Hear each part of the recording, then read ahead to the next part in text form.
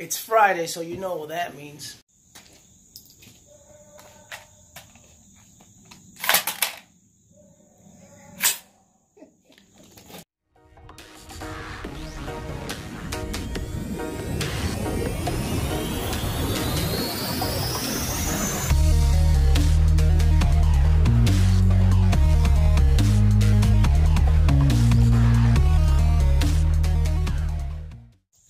What's going on, YouTube? Welcome back to a little bit of anything. Today I want to talk about building a cheap rifle. Now, before I continue, I just want to say I am on the range. They are having a competition on the other side, so you will see, or you will hear, a lot of random fire. With that being said, let's talk about this rifle right here. I have actually taken it apart for several reasons. Now, this is a pistol that I built, and if you have seen any of my previous videos, you will find that a few months ago I decided to see what was the cheapest I could build a rifle, and I was looking online for the cheapest parts I could find, and I managed to build one. Well, not a rifle, pistol, for $264. And I keep mentioning this probably on any of the videos that I talk about this, but I believe that I could have built it a lot cheaper if I was a little bit more patient. Why am I talking about this rifle again? Well, I have done a couple of upgrades, so it's no longer as cheap as it used to be. One of the upgrades that I did was I bought the CAG blade stabilizer. I believe this is the first gen, and it was a pretty good price. And I also upgraded the muzzle brake and the handguard, so now it actually looks a little bit more like a decent pistol. However, the internals are still pretty cheap, and that has caused some reliability issues, like extractions. Another issue that I found was with the extractor. Now, this issue only happens whenever I'm firing a steel case. And as most of you know, steel case doesn't handle the pressure of the gases as good as the brass case, which means that the case on the steel case round expands a little bit more, in cases vary a lot more than the brass case, and it happens that it actually gets stuck inside the barrel.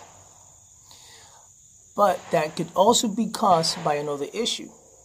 But before I go there, I want to talk about, yes, it gets stuck inside the barrel. And when I mean stuck, I mean to the point where the extractor will not remove the empty case from the chamber, and I actually have to get a metal rod to hit it from the inside of the barrel to get it out. I tried with different BCGs. I have a couple of them in my home, and none of them would actually get that one out.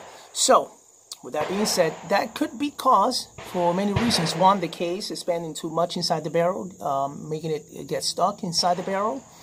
And the fact that the BCG is not very good quality, especially the extractor. So a couple of things that I will do, maybe not today, well, definitely not today, is upgrade the firing pin and the extractor. But this is an issue that has happened in the past as well. A few years ago, when I bought my first AR15, it was a budget rifle. It was a let me see. It was a ATI Milsport 2 by American Tactical Imports, and I bought like 1,000 rounds of reloads from my local gun show, and I was finding that almost every single case was getting stuck inside the barrel. So I took it back. I took all of the rounds back to the place where I bought it, which was a local shop that happens to have a table.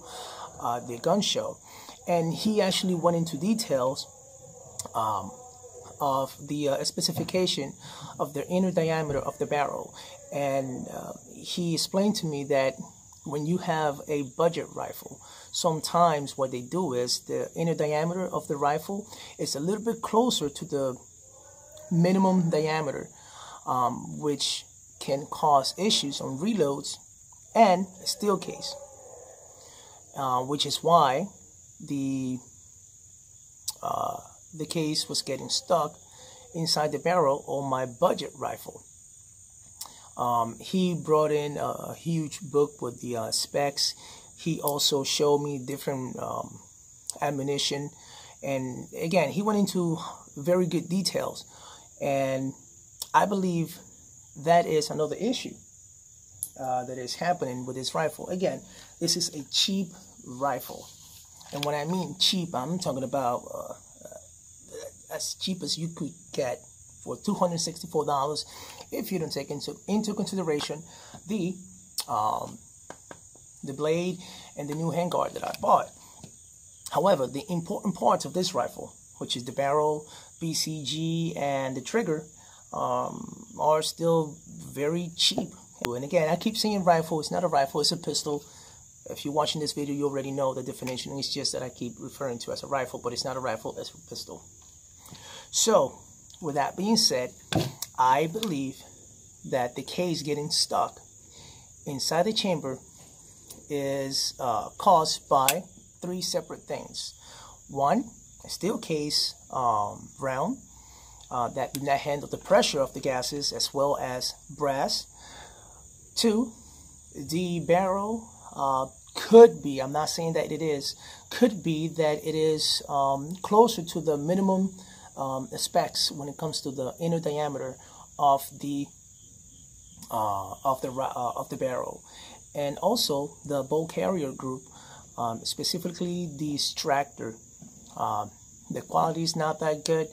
I know that for a fact because many times it actually fails to simply grab onto the lip of the round.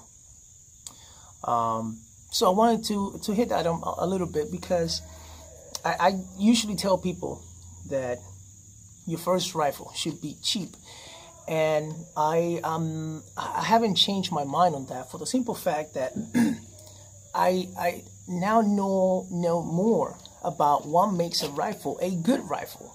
Now I know what some of the components that are important, why you should spend more money on it. I mean, this is still a pretty cheap rifle, but when you take into consideration that I can simply swap the barrel, I can swap the BCG, and spend maybe a few $100s more, I can have in my hand a decent rifle or a pistol. However, if I spend a few $100s more, I'm going to be probably at $500 to $600, which you could get basically a full size rifle without having to spend all the time searching around. But it does teach you a lot about the rifle. It does teach you what components are more important than when it comes to having a very reliable rifle. With that being said, let's get to shooting.